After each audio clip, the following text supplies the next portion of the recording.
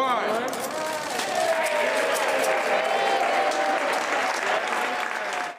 It's official, Savannah's Enmarket Arena is now open, and that means the city can now play host to major concerts, tournaments, family events, and so much more.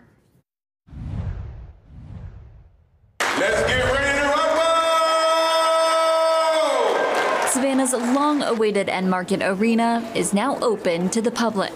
Welcome to the personification, the manifestation, and the realization of our vision, Savannah's Enmarket Arena. After speeches and a ribbon-cutting Saturday, people got to explore the arena and enjoy a variety of activities for the whole family as part of a community day at the facility. It makes your heart feel warm that people are excited, and the events are going to be just spectacular.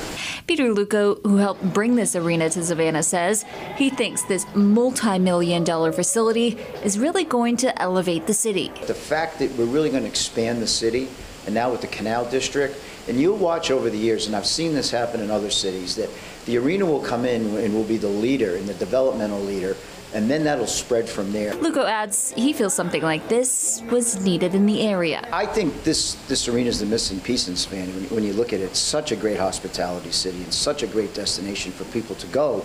But people have to leave here to go to shows. Well, they don't anymore. And while it took a little longer than expected for this arena to open in stores due to COVID-19, Luco says the wait is going to be well worth it. We're going to have some 150 events of the year, and they always say that a good arena manager is afraid of the dark, which means that the building's got to be full.